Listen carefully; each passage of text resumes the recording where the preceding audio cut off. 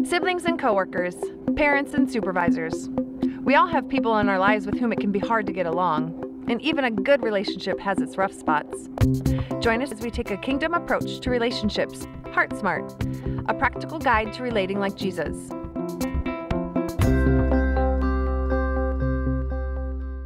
Good morning, Woodland Hills. How are you doing this morning? Yeah, we're mixing things up a lot these days, aren't we? So I'm up here preaching after one song, and that's just to keep from getting into a rut and a routine, and also to encourage people to come on time and things like that. So, sorry I couldn't be here in person last Sunday. I was here by video, but having this, it's been a crazy fall. It's been so beautiful outside, and yet I've been feeling, the last 2.5 weeks just had this crud. I've never been sick for 2.5 weeks straight. It's like, So it's not like deathly sick, but I'm still doing the hand bump thing, so if we greet afterwards, just, bump me in the hand and cover your mouth, and I'll try not to cough all over you. But, so there you go.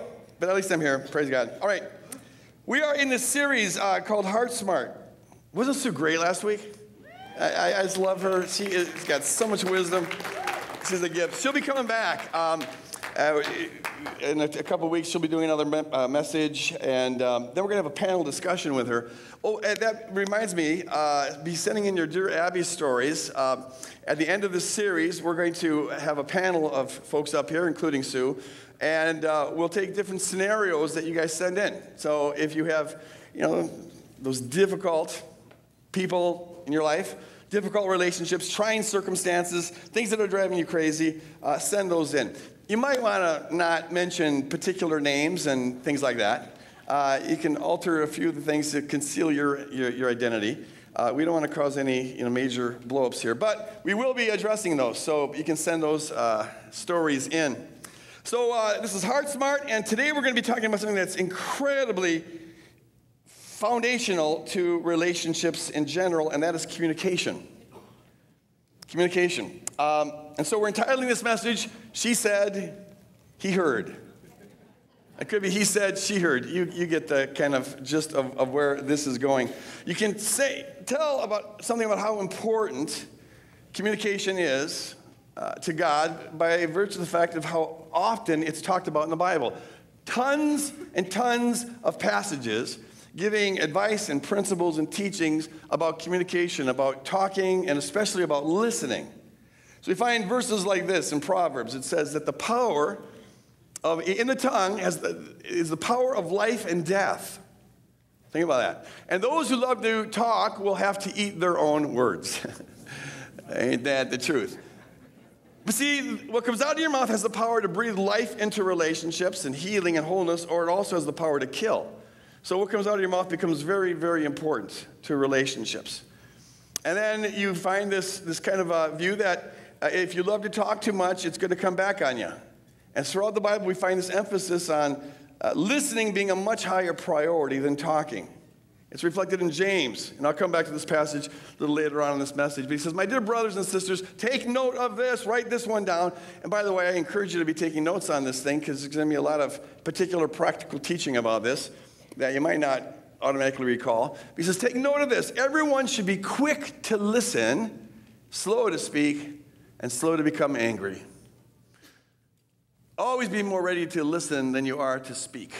All right, let's pray. Father, I thank you for just this kingdom moment and for every person in this auditorium and for every person who will be listening this weekend through podcasts or any other means, and I bless them. I pray, Lord, that by the power of your Spirit, you take this communication this morning and infuse it with your authority and your clarity. We bind any kind of spirit that would be have an agenda of bringing confusion or distortion or anything of the sort, and ask that your word goes forth clearly and boldly and builds the kingdom in us, build your character in us, and build, Lord, us the skill of learning how to listen and speaking and relating in ways that glorify you. Build that in us and heal relationships through this message, Lord. We pray in Jesus' name. And all of kingdom people said, amen, amen, amen. Okay, I'll come back to James here in a little bit, but I first want to lay a foundation for it by saying this. The word communication comes from the Latin word communicare. And that word means to have something in common or to share something. That's what communication is. You're taking something that's in here and you're sharing it with another. You're making it common. with one or more people. An idea, a feeling, experience, whatever it is you're sharing. So it's the act of bringing something, conveying meaning, having it shared. Now, what's interesting is that is really the same definition of a relationship, isn't it? You're relating to another person when something about your life is intersecting with their life. You're taking something that would otherwise be private and you're making it common. You're sharing it with one or more people, depending on the kind of relationship it is. But that's what a relationship is. So really, relationship and communication are two sides of the same coin. If we're relating, we're communicating. If we're communicating, we're relating.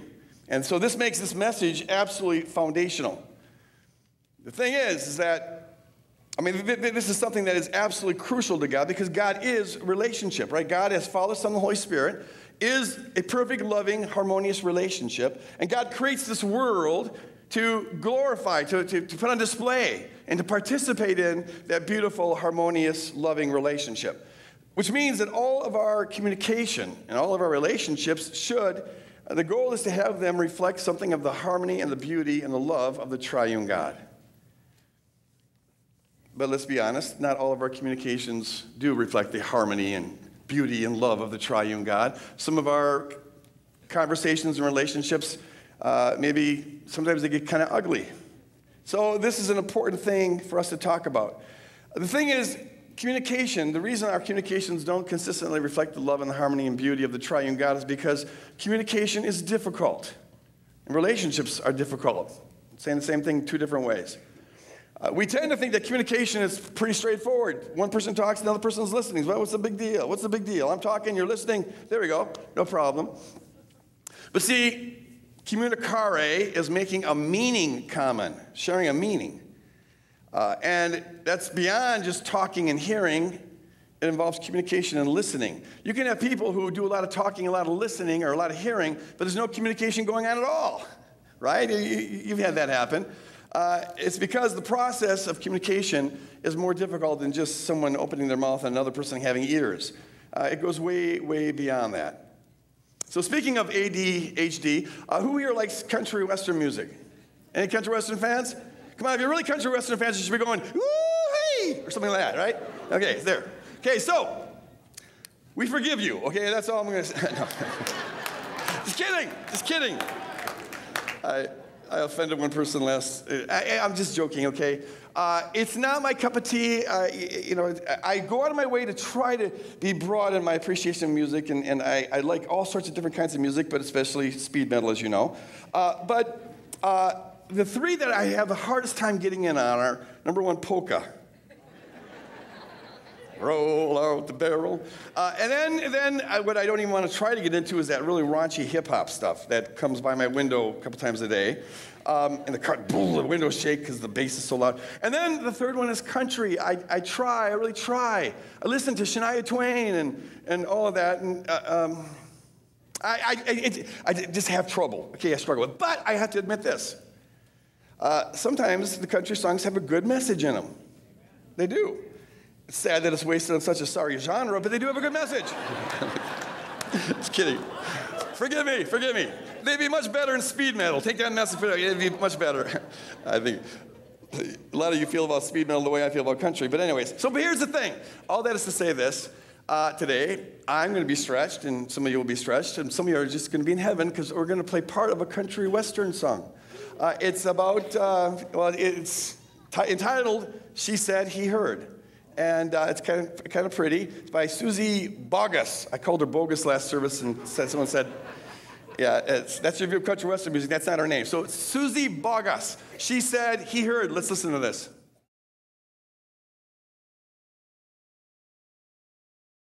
I'm sad. However they do that thing. All right. Okay, that's the fifth time I've heard that, and I have to admit, it's kind of growing on me. It's got a nice chord progression there. It's kind of tender.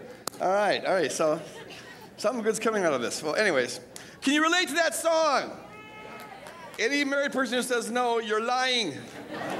If you're married more than 4 minutes, you know how that goes down. It happens all the time. The guy says, honey, do we have any batteries? He's looking through the drawers. I need some AA batteries. And what she hears is, oh, it's your job to keep the house stocked to meet my every need. All right, or they're driving home, and he says, honey, it was so nice to spend the day with your mother. And what she hears is, you owe me big time. Because that's probably what the guy meant. That's probably true. She says, do you think I look fat in this dress? And what he hears is, do you ever want to have sex with me again? That's... Well, the one I like the best is Dumb and Dumber, where the gal says, the chances of a girl like me getting together with a guy like you are about 1 in a million. And he says, what he hears is, oh, you're saying there is a chance. All right, I got you. There is a chance. There's a big gulf between what is said and what is heard, right? Communication is that simple. It's not just a matter of talking and hearing. It's a complex process, and there's a lot that can go wrong in between.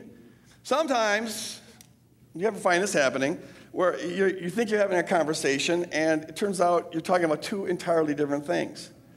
It's just bizarre. You can go on for a couple minutes having a conversation, and it turns out, this happens in our house with some frequency.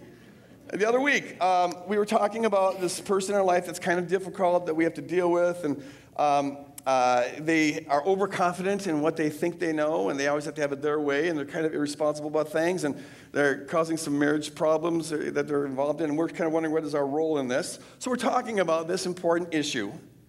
At some point, Shelley changed the topic without telling me. Or maybe she told me, but I didn't pick up on it. Or maybe she just thought she told me, because this happens sometimes. What she thinks and what she says kind of gets confused, and she thinks she says it, but she didn't really. I don't know. But we're talking about this difficult person, and all of a sudden she says she's so dedicated to her family, and it's just so selfless, and she has to straddle so much between work and job and the kids and everything. And my heart just goes out to her, and I'm thinking, what? What?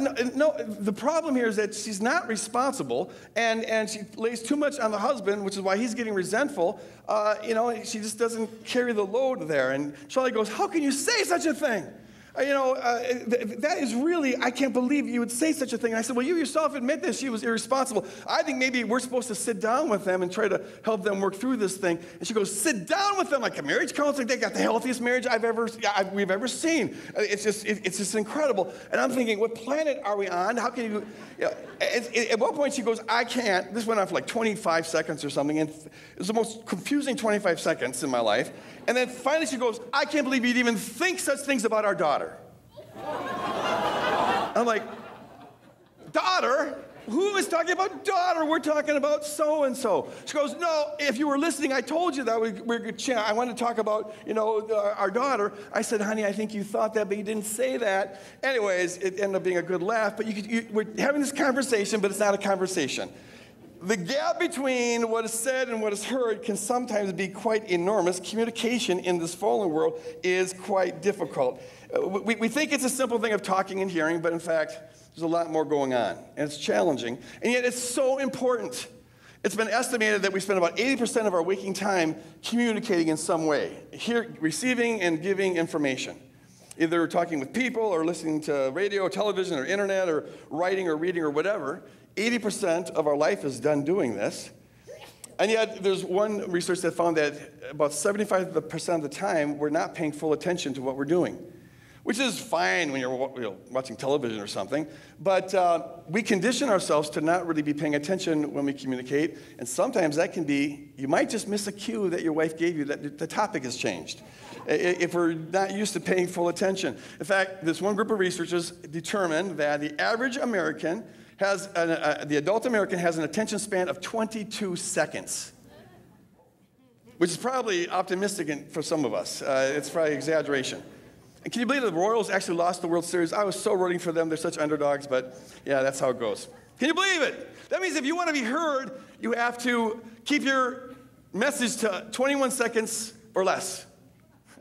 How am I supposed to preach in 21 seconds? See, I probably lost you and got you back 18 times by now. It's just, okay, so we're swimming in an uphill thing here. Communication is difficult with attention spans like that, but that's how it goes. And the reason why, here's why it's so difficult.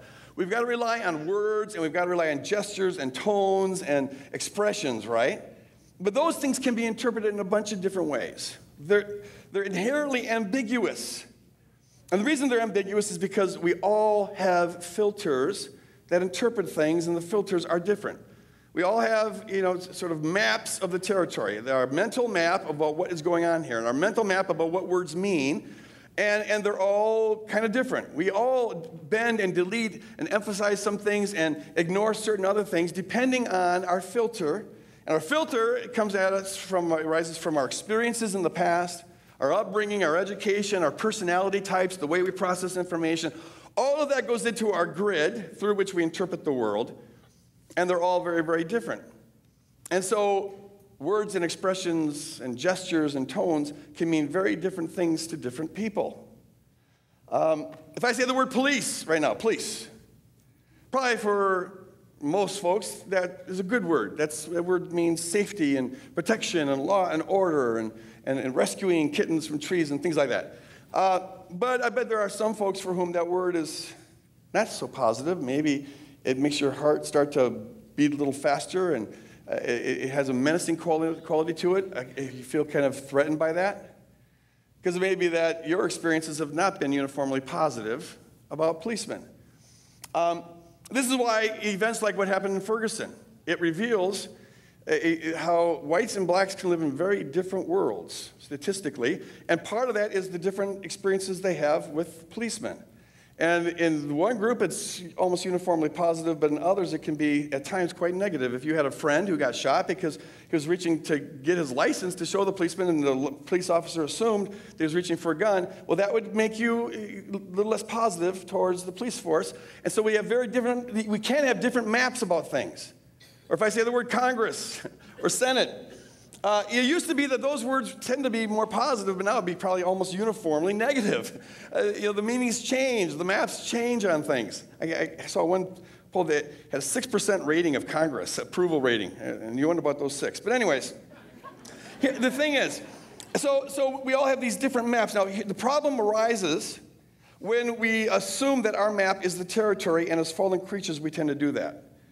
The way that we interpret the world, the meaning that we give to words, our default is to assume that that's just the way it is. That we have objective access to reality. Maybe other people have to go through grids, but our perception is the right perception. We know the real meaning of things. And see, as long as we have that attitude, our map is the territory.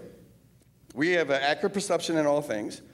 As long as we have that, then if another person disagrees with us, if they have a different map, well, they're just wrong. They're just wrong.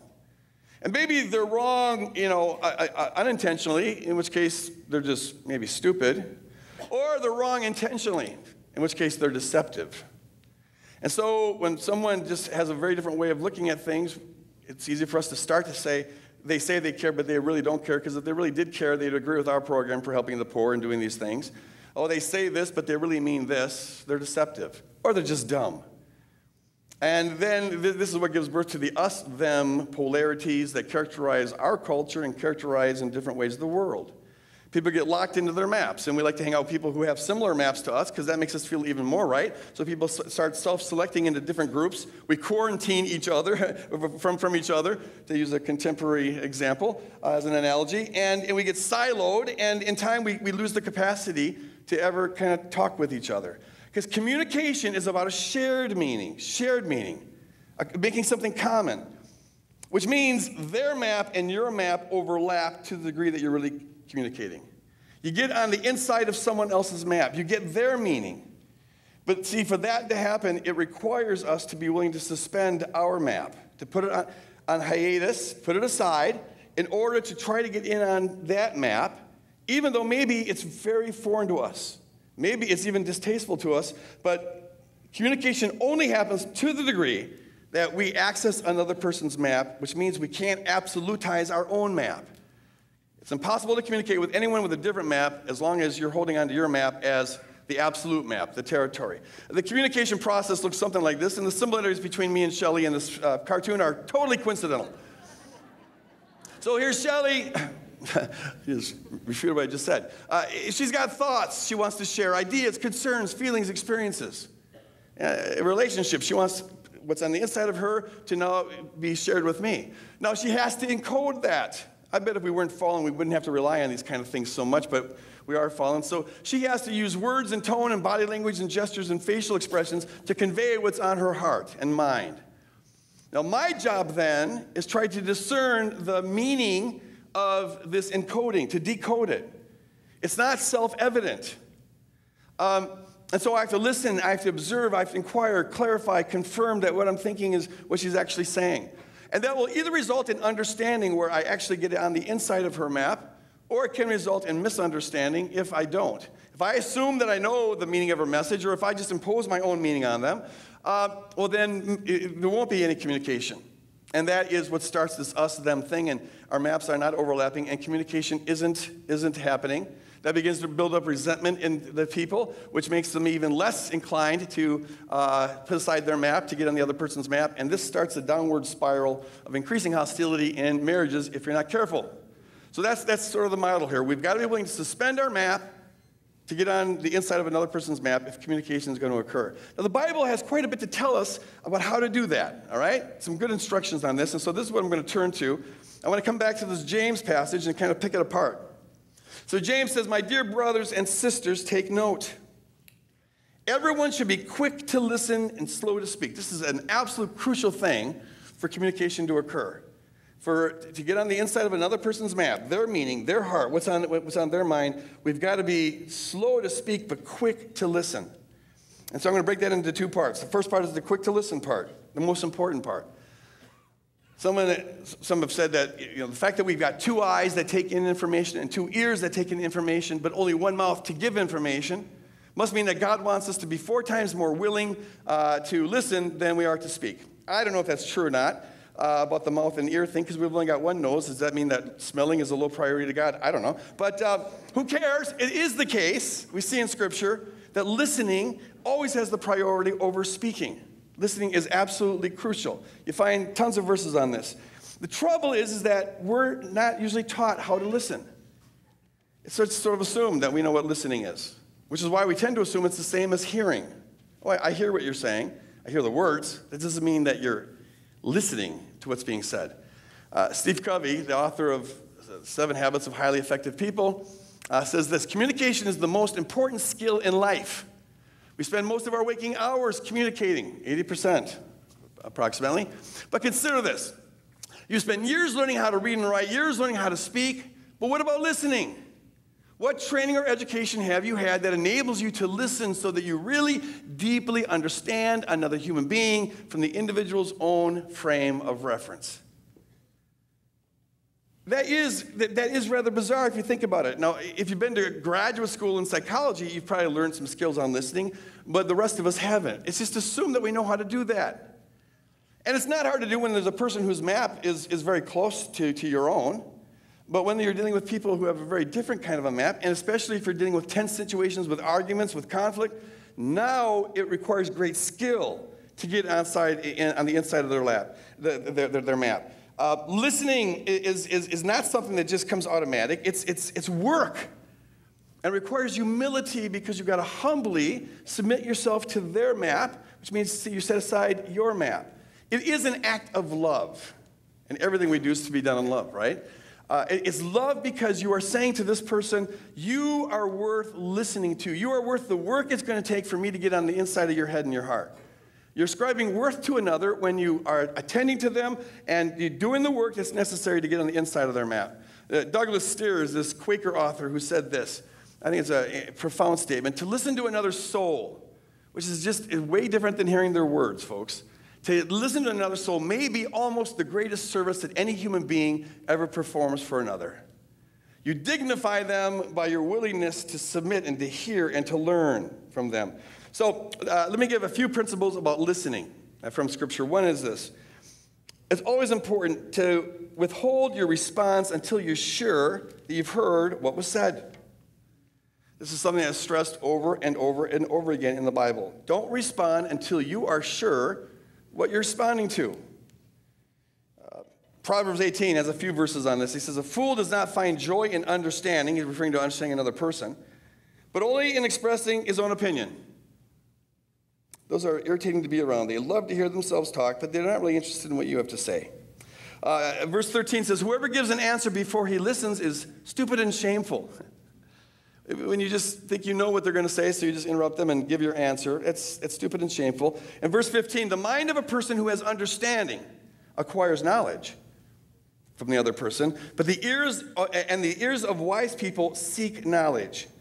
The ears of the wise seek to know what the other person is saying. That's wise. But the fool finds no joy in understanding the other, has no delight in that. They only want to hear themselves talk. And the foolish person gives an answer before they actually have heard what the other person is saying. It can especially happen when you expect to hear something from another person, when you think you know what they're going to say. And this is what happens in marriages, where you get into patterns. As soon as they start talking on a topic, your brain goes blah, blah, blah, blah, blah. I've heard this all before. And then what can happen, does this ever happen to you, where especially if it's a difficult topic, a disagreement, and especially if it's a topic like you, there's a critique of you going on, that as the person's talking, you're formulating your response in your head. Oh, I'm going to say this. I can't wait to, I got a checkmate going on here. I can't wait. Oh, this is going to be good. I know what I'm going to say. Oh, yeah, she thinks, I'm going to say this. And so what's happening is you're not listening to their words. You're simply using their words as ammo. You're preparing, you're loading your gun with their words, but that means you're not doing the work to try to get on inside of what's really behind the words. What are they actually saying? Their conversation's being filtered by your own conversation. You're already talking. It's just that you may not verbalizing it, but in your head you're talking. So their conversation is getting filtered through your conversation, which means you're imposing your map on their map, and therefore you're not hearing their map. And Scripture tells us, no, always wait before you give a response and know what the other person is saying. Communication is about a shared meaning, and for that to happen, you've got to stop the internal chatter, stop the external chatter, basically shut up and listen, and really listen. Here's a biblical principle that I encourage you to memorize. It's just so simple, but so profound. It's listen in order to understand, not to reply. Don't be listening to give a clever reply, because that's not listening. Listen to understand the other person. You're ascribing worth to them when you're listening to understand the other person, to get on the inside of the other person. But if you're only listening to reply, you're detracting worth from them, because you're saying they're not worth really listening to. And that's not loving. So listen to understand, not to reply. A second thing is this: be an active listener as opposed to a passive listener. A passive listener is just a receptacle. You just hear the words. And that's what we tend to do, because we forget that our map's not the territory, so we think words are self-evident, and so we just hear the words. But really, good listening, skillful listening, wise listening, loving listening, biblical listening is at least as much work as talking. In fact, it's probably more work. It's active. And so there's things you do to make sure that you're hearing what the other person is saying. Here's a few tips. Give the speaker cues that you're engaged. This helps you stay engaged, but also lets them know that you're tracking with them. Eye contact, nodding your head, saying, okay, got you on that. Okay, I'm following you. Just stay engaged with them. Second, listen beyond words to the deeper heart and meaning of what's being said. This is the act of empathizing. Empathize with the person. To empathize means that you walk in their shoes. You step into their eyes, if it were. Try to see the world. Genuinely try to enter into their experience. See the world from their perspective. Which is going to be challenging if you don't like their perspective. You want to refute their perspective, but you don't even know what you're refuting until you step on the inside of it. You'll know that you have understood them when you can see how a person from their perspective, with their story, with their set of assumptions, with their beliefs, how they would see the situation the way they see it. It makes sense from the inside of their world. Now you've understood them. It makes sense. It doesn't mean that you agree with that. You have different assumptions, different beliefs perhaps, but you understand how they could, from their perspective, see the situation the way they see it. Given all the things about them, you can see why they would see you as a jerk. You understand that. And if you were them, you'd see them that way as well. Now, maybe you have a good response to that, but don't give it until you first know that you understand why they see you as a jerk, or whatever the issue happens to be. Empathize. Get on the inside. That validates the person. It validates their perspective. It doesn't mean that their map also is a territory, so their map may be off on some ways, but you at least affirm the rationality of that map. Now, that's really tough. If the conversation is about you, if it's a critical conversation about you, it takes great maturity to still be able to empathize and to enter into it. Because as fallen beings, when we're being criticized, we have a tendency to want to be our own defense lawyer, don't we? We don't like that. And so we start to put up protective things. We want to quickly respond. We start formulating our defense case. And now we're turning their words into simply ammunition that we want to use against them because we want to refute them. We're not the jerk that they say we are. I encourage you, and that's your amygdala here, right? That Sue talked about last week. Our stupid amygdala can't tell the difference between a physical attack and a social attack, so it responds the same way. And so we start to get our heart racing start sweating, and we just want to get big and pound our chest and scream at them and hit them and run away or something. It's not helpful. I encourage you, if you're entering into a conversation that you know is going to be tough for you to hear, remind yourself, you get your life from Christ, your worth, your significance, your security, your lovability, it's all found in Christ. What God thinks about you on the cross will not change. So you don't need to have a defense attorney or to be your own defense attorney. What if they're right? Maybe you really are a jerk. Okay, that's fine. As a follower of Jesus, you would want to learn about that. But it doesn't affect your core sense of worth and significance. We only defend our worth and significance in a social setting when we're getting some life from it. We need it. We want people to think good about us. So if this person's going to make us look a little poor, well, then we got to beat our chest and get big. So remind yourself that your life and worth and significance and security and lovability is found in Christ. And that frees you now to be able to enter into the world of another, even if it's critical of you. And to learn from it, and to be curious about it, and to find out why they see you this way. And maybe you'll find that, in fact, there are parts of you that, come across as being a jerk. Or you might find that there's some woundedness in them that causes them to see you that way, whatever. But it's challenging when you're under attack. It's also challenging when the person's map is radically, radically different from your own. There are peoples whose map, I found, peoples whose map is so different from my own, that they're just plain weird. I'm the normal one, they're the weird one, and so, they should just deal with that. See, I don't know if I'm the exception here, but sometimes it's like, what planet are you from? I don't, and unfortunately, one of the folks that felt like they're from a different planet was my wife. It was weird because we were friends for 3 years and this alien stuff never came up. As soon as we got married, there's all this alien stuff. What's with marriage that does that? You've married an alien. And there would be times where we'd be talking about an issue, and honestly, she processes things so different from me. Her brain is wired so different from me. Her life experiences are so different from me that it was like she's speaking Chinese with some words dropped or vowels missing or something. You're speaking in tongues, honey. I don't have a clue what you're saying. I can't even begin to respond except to do this because I don't know what you're saying. Am I alone in this? Any guy?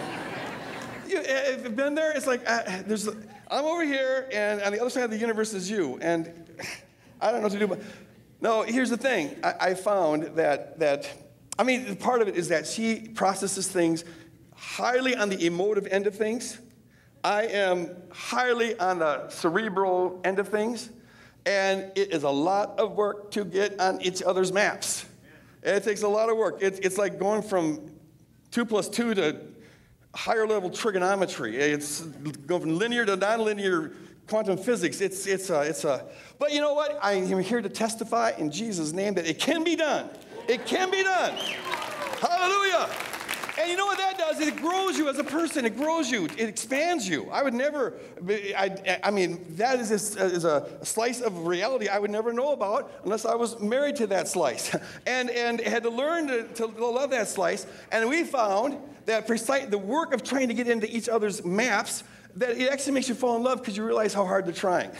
It really works. So, folks, if you're married to an alien, hang in there. You can learn that alien language, and you'll be a better person for it. There you go. Amen.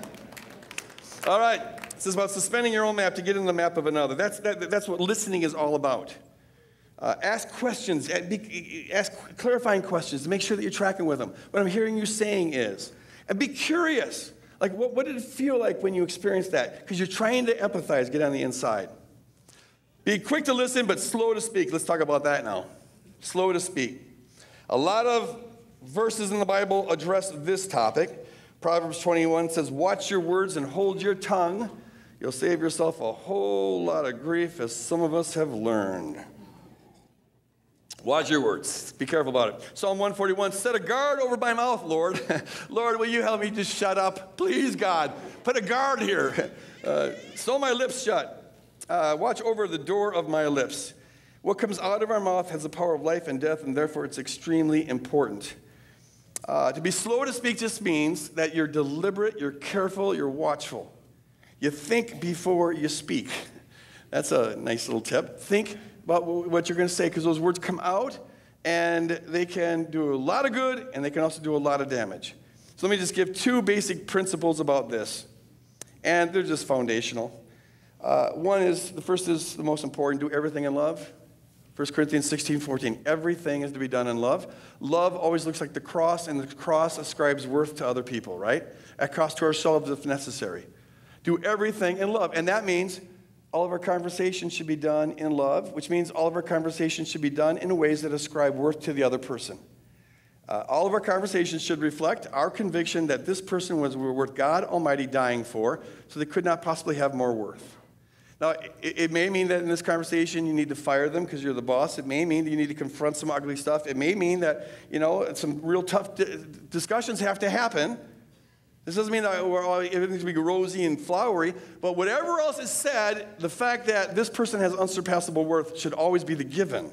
Maybe their job performance needs critiquing and things like that. Maybe their attitude needs adjusting, but all of that has to be done in ways that ascribe worth to the person, which means, and here's the key principle, never should our words, whatever we have to confront, never should our words detract from the worth of another person, degrade the worth of another person, undermine the dignity of the other person.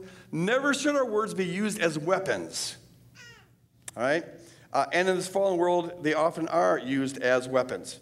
But in the body of Christ, they're never to be used that way. Paul says this in Ephesians 4. He says, speak the truth in love. And he says, don't say anything that would hurt another person. That goes after their person. Now, maybe they'll be offended because you had to talk about the job performance, but you don't intend to hurt them, to detract their worth. Instead, speak only what is good about them as a person so that you can give help wherever it is needed. If people feel valued by you, they'll be much more open to receiving whatever advice you give them. That way, what you say will help those who hear you. But if you wound them, they're not going to listen to you anyways. So, speak the truth in love. The word truth there is aletheia. It means uncovered, authentic, honest, open. So when we speak, we're supposed to speak it straight, honestly. None of this Minnesota passive-aggressive stuff. No, say it straight. Say it straight. But in saying it straight, you say it in love, and love always ascribes worth to the other. The package has got to be love. It can be a tough, straight word, but it's got to be packaged in ways that affirm the inherent worth of the other person. I've known people who have carved up people with their words, just sliced them to the ground. And they justify it by saying, hey, I was just speaking the truth. Someone had to speak the truth, and it was me. Well, see, if you speak maybe what you said was absolutely true. Yeah, the person really is a loser in all these categories. Yeah. But if you didn't ascribe ultimate worth to them, unsurpassable worth to them, you missed the most important truth you're supposed to communicate. So you didn't speak the truth. You can speak all true things and still be untrue if you don't speak it in a way that affirms the unsurpassable worth of the other person. Truth spoken without love is simply equivalent to untruth. And so everything we say should be done in love, and never should our words be used as weapons. And what happens is that sometimes, if the conversation is difficult, we start to get triggered. That reptilian brainstem and that amygdala start to get activated, and it sends chemical cocktails, like Sue talked about last week, into our system, and our heart starts to beat, and we start to get big, or start to get fearful. And then our conversations get hijacked, and nothing loving or positive is going to come out of that.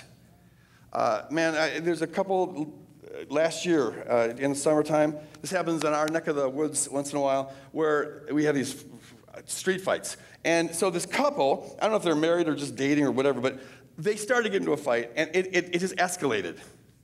It just started to escalate.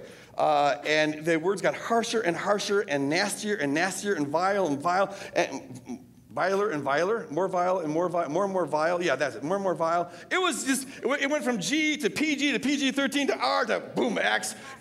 Plug the kids' ears, because these people were just killing each other with words. I actually went up on the top of my garage to look at what was going on because I was afraid that they were going to start fighting, which actually happened. The gal attacked the guy and whooped him, and he ran away.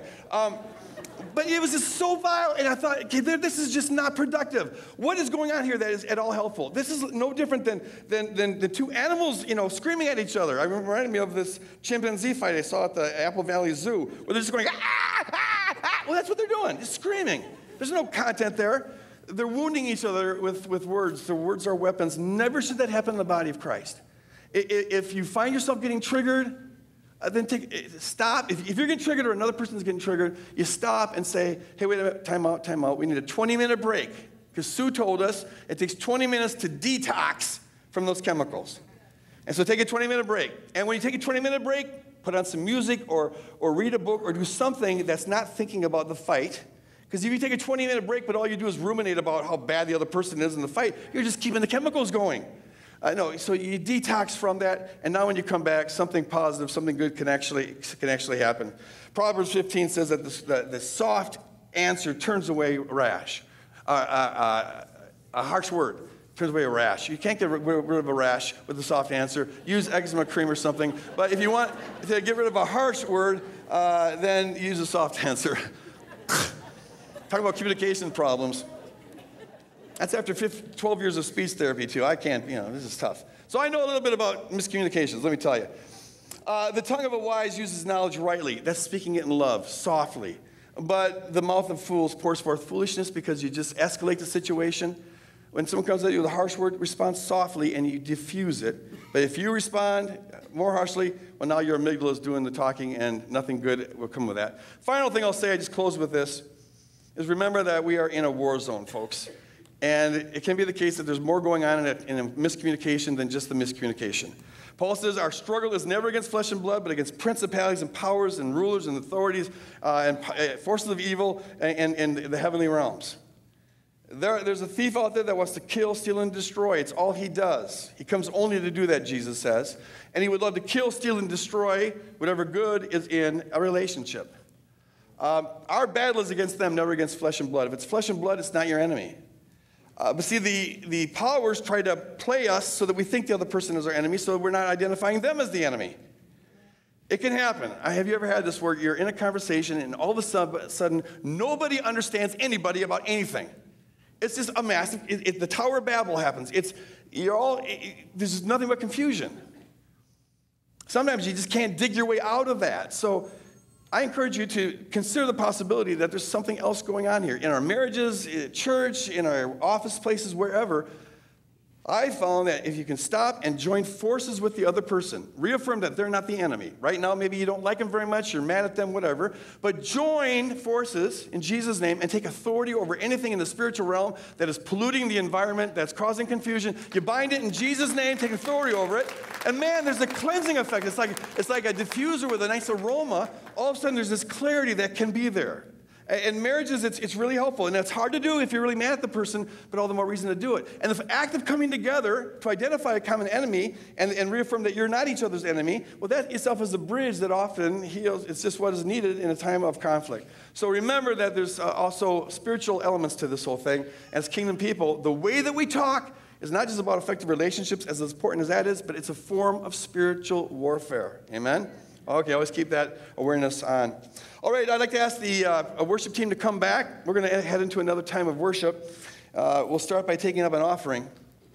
That also is an act of, we ascribe worth to the kingdom and to our God by what we sacrifice for that cause. The biblical economic plan is this. God says, give and it will be given unto you.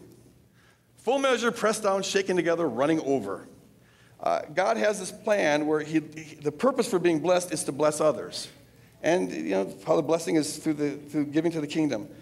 And his promise is that the more we bless, all other things being equal, the more we bless, the more he'll give us to be blessed with and to bless others with. I encourage you to get in on that economic plan. It only happens when we start giving sacrificially to the point where we feel the pinch. We budget for it. We don't give to the kingdom like a tip, like, I got an extra $5 or whatever. But you budget for it. And then you enter into God's economic plan. Pray about that and submit all your resources to him. So, Father, as we now go into this time of communicating with you, I pray, Lord, that you'll just infuse this time with your spirit and your power as you did the first 2 services. Inhabit the praises of your people. Help us to focus totally on you. And teach us, Lord, to steward all your resources in ways that reflect the supremacy of your value in our life as we submit our tongue, our ears, our life, our time, our wallet, our everything to you right here and right now. In Jesus' name, amen.